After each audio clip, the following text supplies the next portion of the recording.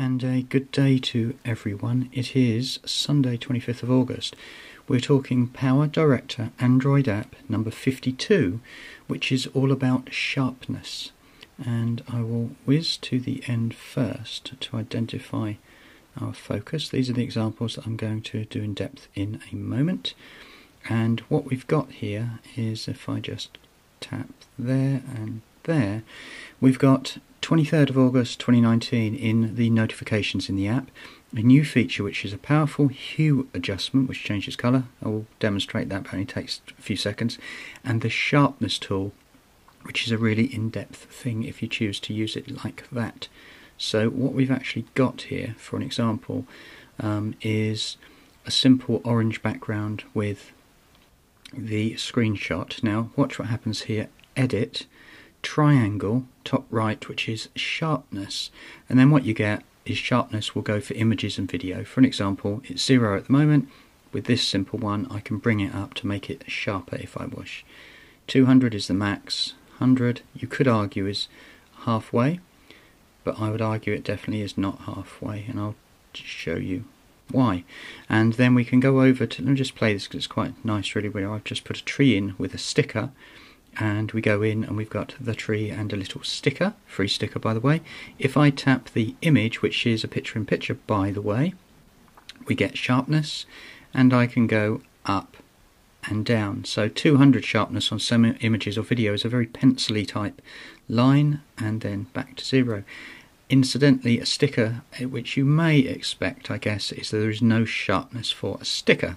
So if we go all the way back to the beginning, you'll notice I've done quite a lot of work on this because it is really helping me out. So if I just play it a tiny bit, as I said before, this is, by the way, actually, sorry, there's so many by the ways, isn't there? But PowerDirector, the font, the yellow font you see, is Lexend Decker. Big shout out to Lexend Decker. You can look at my other videos for how to add a custom font. So if I play the sequence a little bit, and I'm just trying to do this full screen actually, so if I play and go full screen, what you'll notice on here when it starts to play is, he says, waiting for, is it playing or not playing? No, it's not. Right, fair enough. So as an example, here is my phone on a binoculars on a tripod with a couple of horse riders slowly going by. And what I want to get to with this, and it's better to look, here we go, look, watch this. So that's normal. This is sharpness 15. Can you see this subtle difference there? Let me just bring it up to, watch this, because I've done this for every example here, and you've got to really play around with this if you want to get good at your video editing. So this is the native clip with nothing. And then I put on screen S15, which means sharpness 15. You probably won't know any difference, which is interesting because if I tap there and I go to edit sharpness, you'll see that it takes a shot of the actual frame we're talking about clearly. That is nothing, look. Can you see it's quite sort of smooth? Quite a complicated thing really, but I've done it for that reason, that you can see the tree trunks and the leaves and things going by. That is 200. Huge difference. So this is the argument, is to say that normally you could say, well, you know, 100 sharpness, which is sort of halfway, you know, if you do stabilisation and various other things, about halfway, but it clearly isn't because it really throws it off. That's why I've chosen, and my tip, depending on the clip, is bring the sharpness in until you can just see a subtle difference. Now, could you remember what, I think it was 20, wasn't it? Tap, 20, tick, and then go back, and that's, sorry, 15. I'm just going to keep accurate here because this is remembering an awareness thing of what sharpness is all about. We said 15. If you want to get exactly, you tap in the number 15, enter, and back.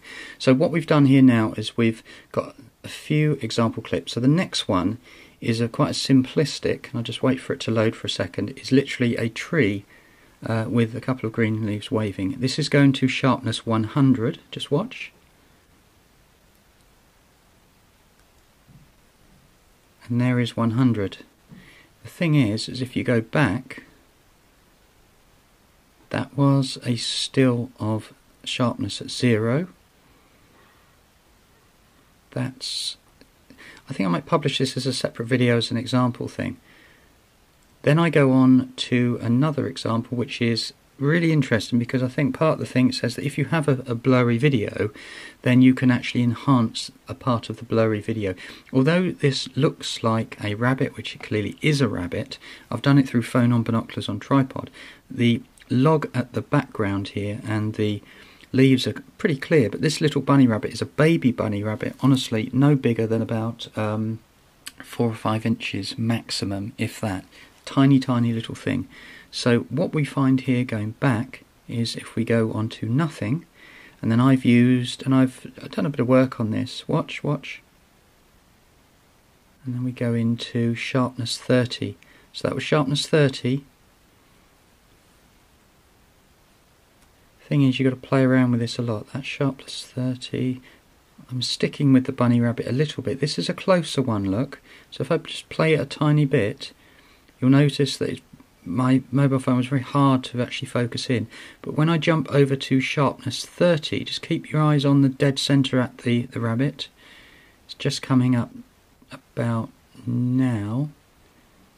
And you can see the whole thing has just popped just a little bit. Bear in mind, it's very difficult to get focus on quite honestly, on a bunny rabbit, because by the definition of the fur blowing in the gentle breeze there, it's not going to be sort of sharp like a road sign or whatever. And then the next one is going to be, he says, very similar. This time it starts off about there. You see, it's very difficult for me, to get exact. Then I go over to there, and it comes into sharpness 20. I think we can get the idea now. And as a matter of interest, that's sharpness 20, and then this is sharpness 200. Let's play that a tiny bit. See, sharpness 200 there, which the actual rabbit you could argue looks alright, but almost in this like surreal Beatrix Potter type carvings. Carvings meaning a sort of drawing, shall we say, old-fashioned drawings. That was 23rd of August. I think we need to finish there.